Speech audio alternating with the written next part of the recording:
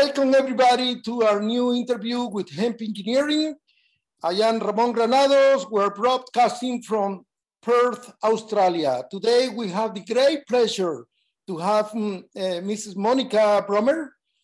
She is an architect. She works in Morocco, and she has developed an architectural design that is uncommon. It is like a dome home, which is fitted with solar panels, and they're built in North Africa. This is outstanding, Monika. Welcome. Welcome. Actually, I don't build exclusively in North Africa because my base is in Spain. I'm European, I'm German, and I have a company called Canatectum in Spain, and I'm a co-founder of a Moroccan cooperative which is called Adranur. So I work between the two continents because both Europe and Africa can maybe support each other, or each other we can learn from each other to make from this something new about hemp, because I'm already busy with hemp building since 1995. Wow. I started with it during my project final career in architecture, because in that time in Germany it got re-legalized. Let's say it was the year that Germany started growing hemp again, and it was in the mediums, and a friend of mine listened to it and told me, oh, I saw that, and that would be something for you. And so I came to it during my project, and I made a project final career completely out of hemp materials. I used everything what I actually in that time I found in all kind of different countries, and later I made still a master and a PhD on hemp concretes, and I didn't separate from hemp anymore since then. And everything what I build or everything what I do has to do with hemp. But I touched all kind of hemp materials, not only the hemp concrete, but also pre-made elements. I'm also a manufacturer of pre-made elements, because I started in Spain a hemp brick factory in 1999. Oh, but wow. I didn't use. Yes, and since then you're a truly pioneer, Monika. bricks. You're a truly pioneer. Yes, I think so, because I didn't start with hemp because I was thinking in business. Absolutely not. I started with hemp because I wanted to contribute to a better way of building, or to a better world. I'm only a little grain of that, because what am I against the whole world? Nobody. But every nobody needs to put his grain to make from this an important thing. It's even the promoters and the builders, not only the architects, need to understand what it is about to more and more get the idea to use it. And the other thing what I contributed, I think, to hemp building is to use more local binders. For example, in Africa, I'm actually building a building which is kilometer zero completely. The hemp is from next to the building, the clay is from next to the building, the stones are from next to the building, and the labor is very cheap in Africa. So the labor is the biggest energy resource which we have in Africa. So this building is the most kilometer zero I ever made. Not one material comes from more than 500 meters around the building. Wow. And everything is made by hand. Everything is made by hand. The bricks we made by hand. The mortars we made by hand. The foundation we made by hand. The wood we cut by hand for the roof. We use some wood, but the hemp bricks are load bearing, because that's also my contribution, to use the hemp as not only as a self-bearing but as a load bearing material. Why? Because I work in the south of Europe, where we have a lot of semi-arid and Mediterranean microclimates, which are very dry, and wood isn't growing fast, and there's a wood shortage. So from the beginning, I said, everybody is building with hemp concrete, hemp and lime, and these wooden structures. And I want to come away from that because we need to make from this load-bearing material to save the wood, to make it cheaper, and to also here in the south we don't have specialists in bearing wooden structures. Also in Morocco not. It's very difficult to find carpenters for building. Carpenters for carpentry of windows and so on, and furniture, yes, but not carpenters of building. So I noticed it very quickly in Spain, and I wanted to eliminate that problem and to use the block like a load-bearing one. But then I found the difficulty when I add a lot of lime to that. I make the brick very expensive. I need to find other ways to make the material dense enough to also be useful for bearing capacity. Because in first place, hemp concrete is a threefold porosity material. The pores between the aggregates, the pores inside the aggregate, and the pores of the binder. The pores between the aggregate that we need to fill, otherwise we can't use it as a load-bearing material because otherwise it's too elastic for that. And we can be build one store but not 3 stores. I made up to 3-story load-bearing buildings, and I think it's possible to make 5-story load-bearing buildings or 10-story load-bearing buildings, like buildings in Yemen. You know, the loam architecture of Yemen. You find there skyscrapers of clay building, you know, and that's natural building. And I think now, after my thesis, I'm fine enough to make the strongest hemp concrete material ever was found, even stronger than the magnesium oxide materials, with more percentage of hemp than ever. And I really want to build up a factory with this material, but I still didn't find the right partners for that. I'm actually trying to put it somewhere on the world to get it in.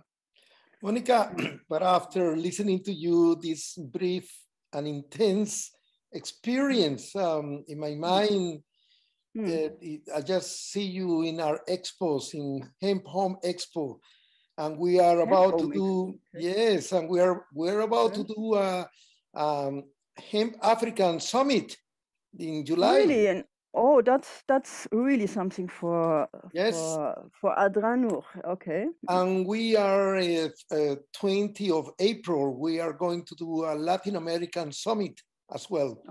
Also great. I speak fluent Spanish, so that's not a problem. Yes. I can see that you are leading a path. I tell you this humbly. When I joined the revolution, I have found a lot of smart people. What I find in our business is a lot of individual effort. There is not a coherent path that we all can say we can energize the industry.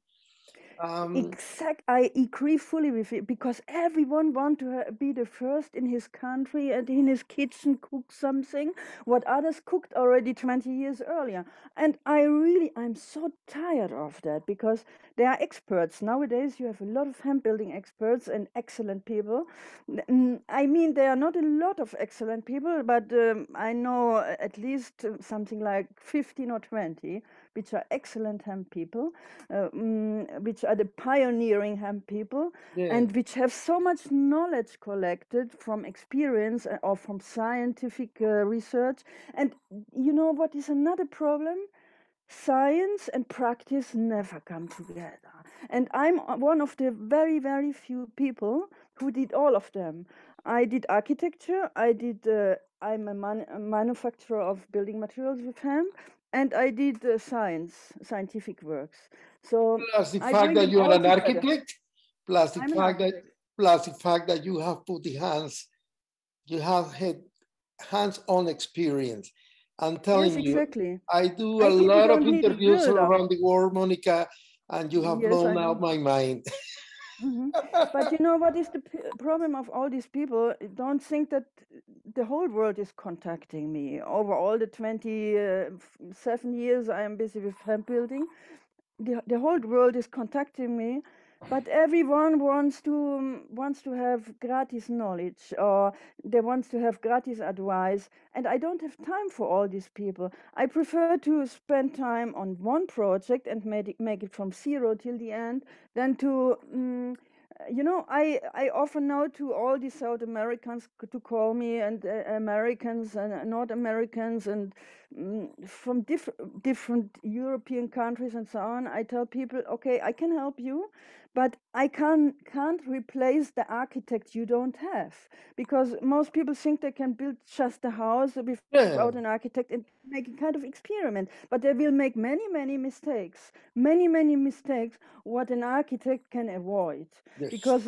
you don't study architecture for nothing. exactly. It's minimum 5 years. It's more something like 6 years, and then when you still have a master and a PhD in hemp building, then you are an expert, and you can avoid many problems people pay a lot of money for, because I saw already many buildings bad done, which let's say make people lose money. Instead, when they had done this with experts, they wouldn't have come to a better result. I absolutely agree, Monica. And one of my uh, pitching or preaching in the industry is that we need to Mm. have a coherent supply chain Yes. and a positive engineering, procurement, and construction management methodology, where Mm. you bring the architect that will basically design and Mm. draw the path of what the client wants or the Yes. project itself wants. And then Mm. comes the engineers to build the specs of what the architect has done. It is Exactly. very simple, and that's the only way that I see that the business can grow. I Mm. was lucky enough in my career Mm. that I started when I was like 22 years old. When I Mm. graduated as an engineer, I was Really? selected by the oil and gas industry to become a planning and project controls engineer. So this field or this discipline within engineering was the one that allowed the oil and gas business to grow exponentially, because we learn how to put, sorry, not to put, to interface all disciplines so that we can deliver projects of this magnitude. Mm. This Okay. experience has inspired me to propose in the hemp industry that we should be building cities rather than eco-villages. Yes. We have a project ongoing in Puerto Rico, Mm. sort of now. And we also have a project in Malaysia, just Mm. also to build a city out of hemp. Okay. And we will need all kind of people there, believe me. Mm. Um, Okay.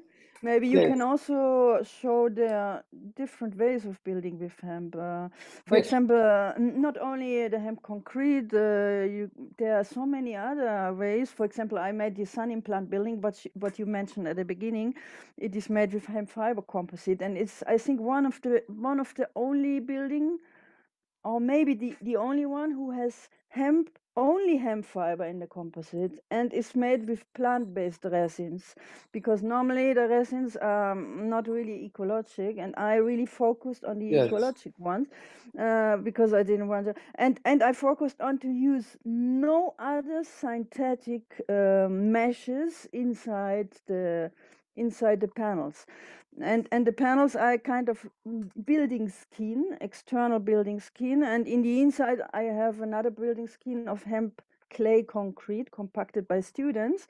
It was a, let's say, a didactic building, because the didactic activities are very important to make the future generation of yes. architects and so on also involved in the process. And it was very beautiful how only we were very short in time and very short in money. We only had the funding, and we didn't get. That's also the problem.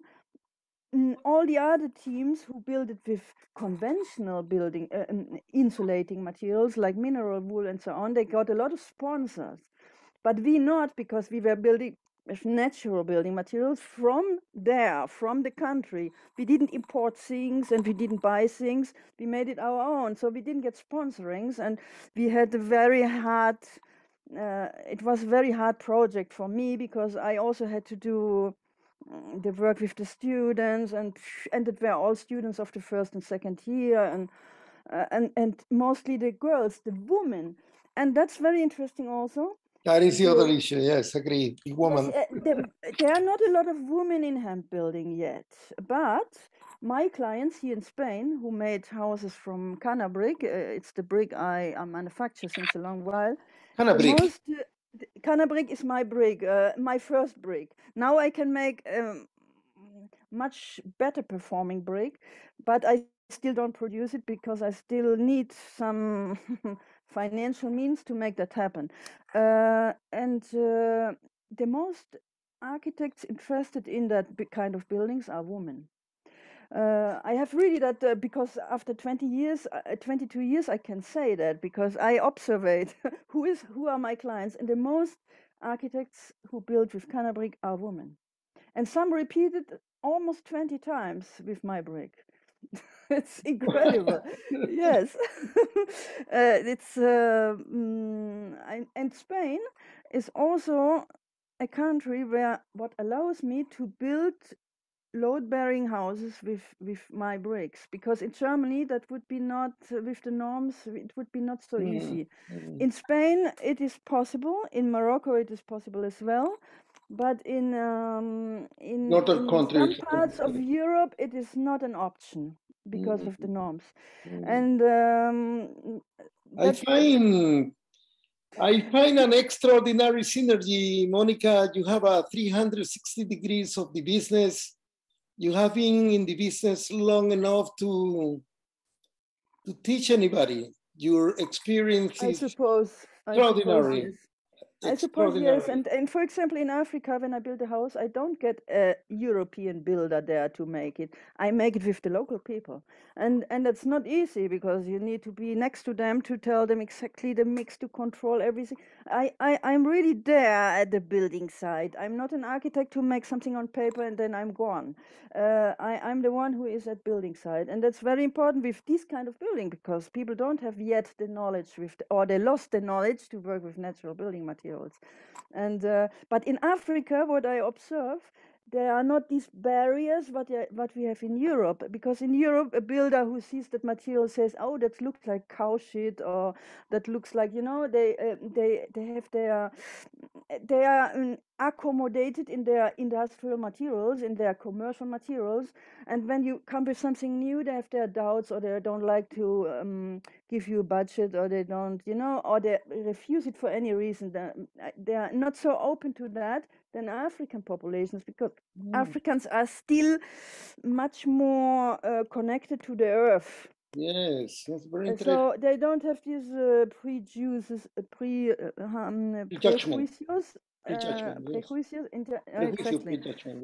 exactly. Monica, with this vast experience in 2 continents, can you talk about the prohibition, your experience in the prohibition? I imagine it has been a headache all along these years, right? Yes, in Morocco, you mean? In Spain, Europe not. And in Morocco, yes. Yes, no, in Spain it was not prohibited. And when I came to Spain in 1997, hemp was legal there, industrial hemp. And there's one of the biggest hemp paper factories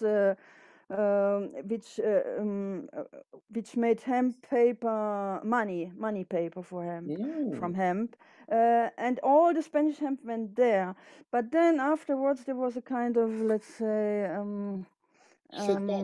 fraud of subsidies, fraud. There was a kind of problem in Spain because people cultivated hemp only to get subsidies, and later they burned it. So Spain got excluded from the subsidies of the European Union for a while, and it didn't really recover from that up to, and now it is busy with the CBD hemp, and there's almost hardly any industrial hemp in Spain anymore. So I got a really long while I was working with Spanish hemp, and I was one of the first clients of the Spanish transformation industry, which later moved back to France and now doesn't exist anymore. And in Morocco, I have a completely other circumstances. I started, I was more, let's say, the kind of activist, busy as an activist, because during 7 years, the first 7 years, hemp was illegal there. So we had to struggle for to give it another reputation and to bring hemp to the governor, to the let's say to the leading figures in the country. We also organized the first congress in Morocco on the different possibilities what hemp can offer us. Oh, wow. Yes, Wow. yes.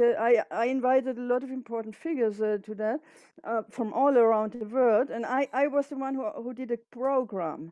I was the one who did a program and who invited people from all parts of the world, and that really was pushing. But later, the politicians didn't follow that. But at the end, hemp got after many years after it got legalized in 2021. But now we have still a kind of, let's say, that agency what organizes all that kind of legal farming of hemp is not operative yet, and we have somehow, we still don't really know what we can really do and what we can't do. So I think it's at a point almost to be created somewhere, and we will try to make our activity legal by that. But I don't know if I agree with all the points of that law, because some points are really misunderstanding the real circumstances, which I studied within something like 70 travels. I did 70 travels to Morocco in 7 years to to know exactly the problematic behind that and the history, and But why I'm an expert on Morocco? that. Monica, why Morocco? Why Morocco? Because Morocco was calling me. Okay. Morocco was calling me in end of 2013 to collaborate. It was the civil society, the civil society of the hemp farming, historic hemp farming region, was calling me to collaborate in the development of the region with hemp. So Wow. I came there, and we started to initiate all kind of trials to make that happen. And it was a work of 7 years, of activism to make the first projects happen. And the first project was the entrance portal to the Mediterranean Climate Summit in Tangier. I think it was 2016. That was our first building. We made the entrance portal to the climate summit of hemp. It's completely massive hemp concrete, a portal of 5 by 5 meters, and that was the entrance portal. It was a kind of let's say typical arc, and then the second building was sun implant for the Expo Solar de Catalan Africa in the south of Morocco, but made already with Moroccan hemp, with our own Moroccan hemp, which is grown in the north. And the third building we do now at place in the hemp farming region. And this building is in course. I only couldn't finish it last year because of the corona travel restrictions, because Morocco closes the border every it opens, close, opens, close, opens, close, and you never know when you can come and when you when you can also, you also take the risk that you go there and they close the border and you can't come out. I agree. In a particular case in Australia, we opened the border yesterday after 2 years, believe it or not. Yes, yes, yes. It's And I also unbelievable. was during 2021, I couldn't travel to Morocco. That's the only year. But I still was working from here, and I was interviewed for the. No, that's something secret. I can't talk about it.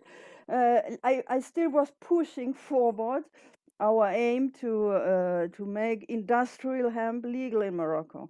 So I didn't stop working. I always, since 2013, I non-stop do things for Morocco, and I didn't earn one penny with that. I think there are very few people who would, because nowadays people only look on business, but you can't work like that when you like to do something positive for the world. The first idea you need to push forward. It's a risk, you know. You think it will happen, otherwise you would not do it, you know. You must go forward thinking that it will happen, but Monica, you also must sacrifice something, you know? Monica, Yes. I listened to you. Yes. I 2 days ago I had a rant, and I told my business partners that this business is draining me.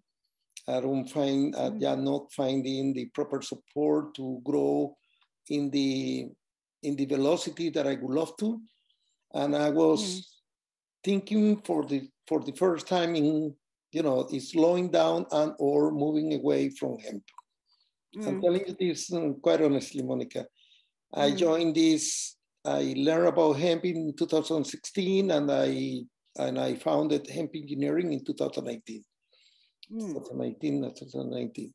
But basically always trying to give the knowledge of project management for large scale projects.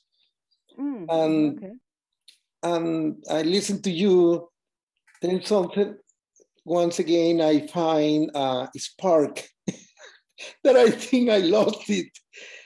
Thank you, Monica, because I was ready just to say, everybody go to hell. I don't care, because most of the people, you're so right, most of the people are just thinking in focusing in making the money, not making sacrifice. Everybody wants to make a quick buck.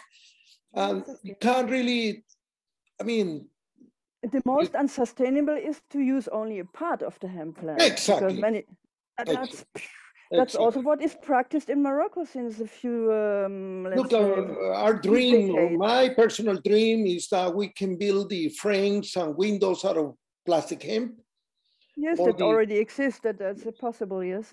All the conduits, all the pipelines. The only thing that I know of that we cannot build the windows, but basically we have the whole technology to do that.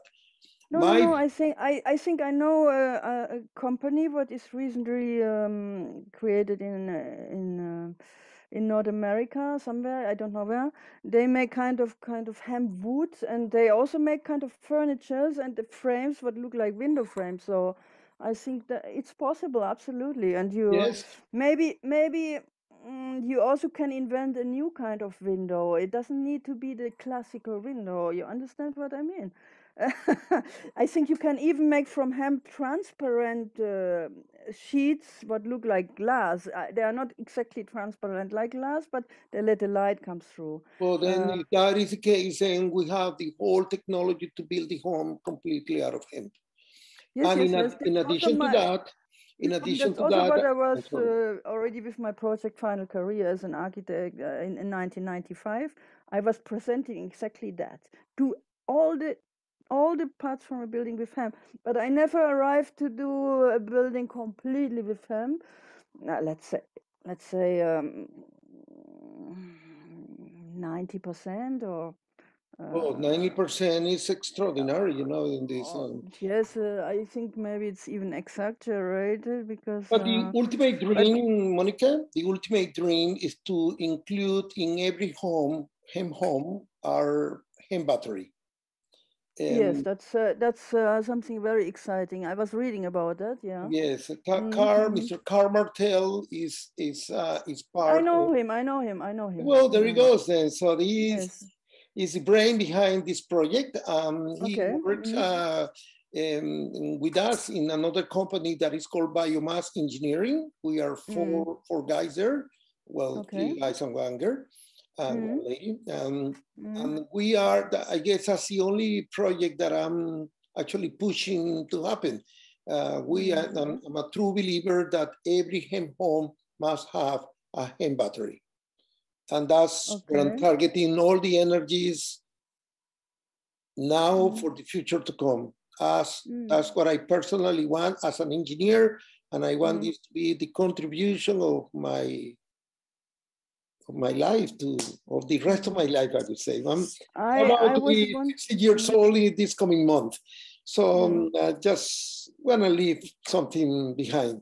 That's what There's so many interesting things, but you can't follow them all together, you know, because or you have a team with experts. One is the expert in the architectural field, one is the expert in the hemp batteries, one is the expert in let's say the car industry, or you know, so many fields hemp can be useful applied. It's impressive, yeah.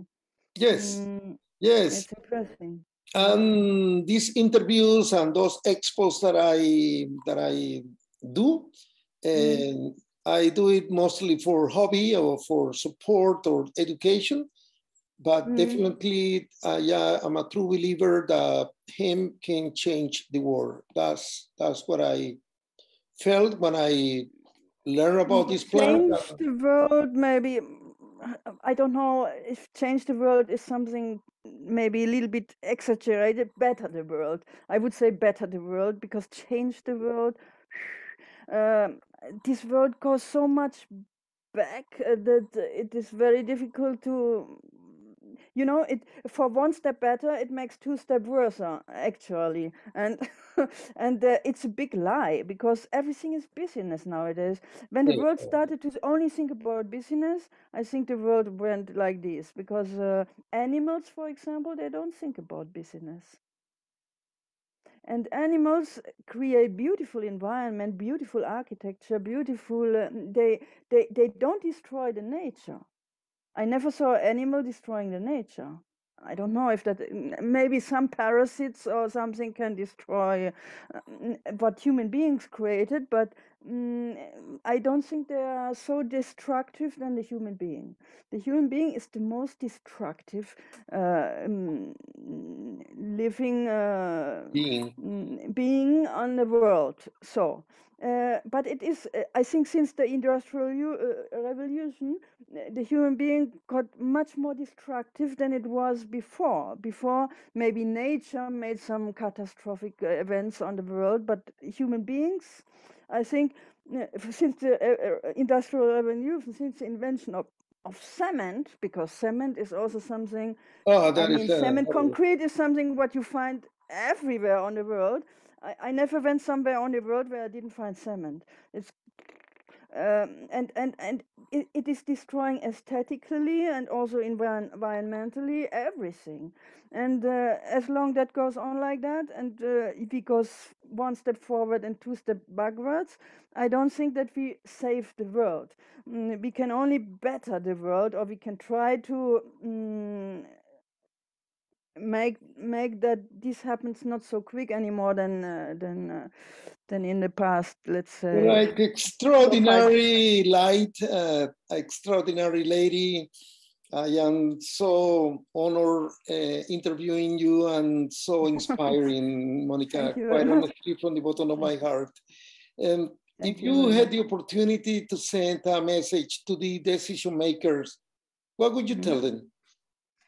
That they let us, that they make us, that they make it possible for us to use mainly plant-based insulating materials in construction, and to make some laws or some that make us eliminate all the contaminating materials piece by piece. I also understand that can't happen from today to tomorrow.